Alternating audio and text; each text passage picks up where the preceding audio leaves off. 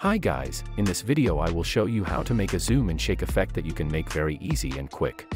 First of all, let's create new adjustment layer. Scroll to the moment where your second clip starts from, and from that moment go 40 frames forward, hold shift and press page down button 4 times.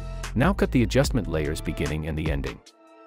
To make zoomed and shake, we will need 3 effects to make it. Let's add first effect, motion tile. At the beginning of adjustment layer, click on tile center stopwatch icon. Press U to see created keyframe. Now we have to move tile center up a bit like in the video. Then go 10 frames forward, hold shift and press page down 1 time, and now move tile center down like in the video. Hold shift and press page down 1 time to go 10 frames forward and move tile center up again. Go 10 frames forward and move tile center down. Lastly, in the end of the layer, right-click on tile center and select reset. Now toggle on mirror edges and set output height to 150. Let's quick check the shake. Nice. Add second effect, directional blur. At the very beginning of the layer, click on blur length stopwatch icon and set blurriness to 50. Then go to the middle of your layer and change blurriness back to 0. Let's check again.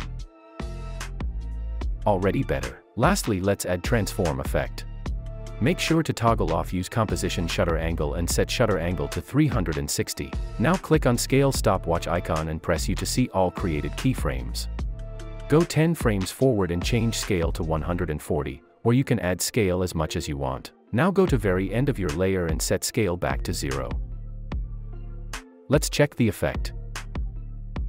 Nice. Now let's smooth the scale motion. Select scale keyframes and press F9 on your keyboard. Then go to graph editor, right-click and make sure edit speed graph is selected. Make a smooth curve like in the video.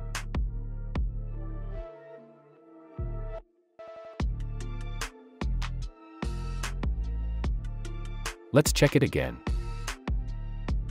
That's better. Lastly, enable motion blur on adjustment layer and we are done. Hope this video was helpful. Thanks for watching and like the video please.